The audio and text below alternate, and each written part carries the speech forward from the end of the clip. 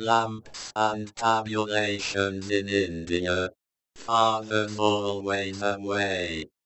And try to imagine the sun, and jewel-studded turbans, red saris, stars over the sky like sequins, while elephants, servants and cows walk the streets, while I wallow here at St. Leonard-on-Sea, under an ever-grey channel horizon, while Colonel Ward's lost his patience. Please try and keep up, child.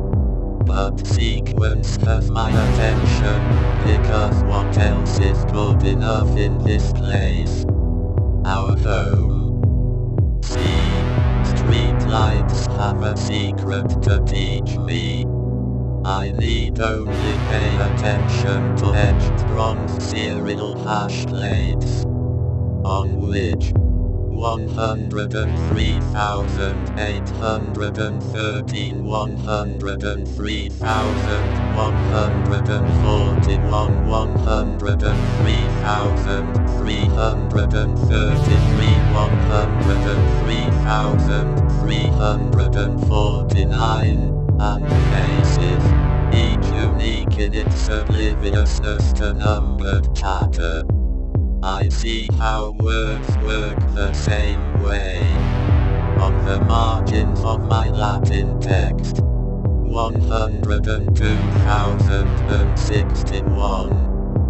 What if one just declines as if each digit were a noun? Push objects, and they will find their right places.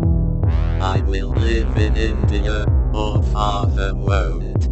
Or Mrs. Ward would not so earnestly wish that I try and soldier up in play as do the other boys.